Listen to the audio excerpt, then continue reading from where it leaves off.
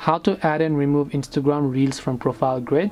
Hey everyone, welcome back to the channel. In this video we will learn how we can add and remove Instagram Reels from profile grid, so make sure to watch the video till the end.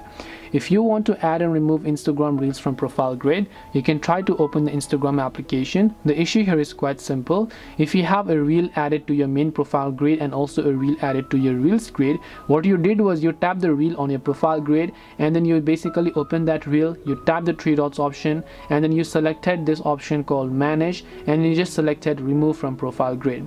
This way you have removed the reel from your profile grid, but it has not been deleted because they are still on our Reels tab. Now what if you want to get this reel back into your profile grid, right? That's what you're talking about. So if I actually select this reel here and if I tap the three dots option and select manage, right here you can see we don't have show back to your profile grid. We had the remove from profile grid option, we removed it, but now we don't have the option to get it back. So how do we get it back to profile grid? Well, it's very simple.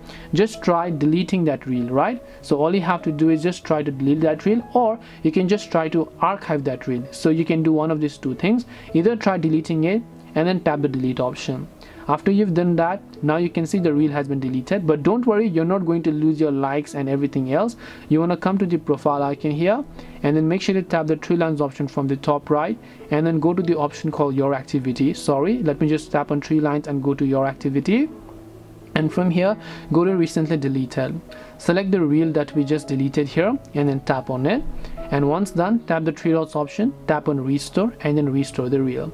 Once you restore the reel, what happens is that first of all it asks me to confirm the identity. So I'll just tap the next option and make sure to confirm my identity over here. You might not actually have this option if you have not enabled two-factor authentication, but because I have, I'll just go ahead and then basically copy this. Once done, tap on confirm option, and again if it's not restoring, tap the three dots option, tap on restore and try to restore that reel.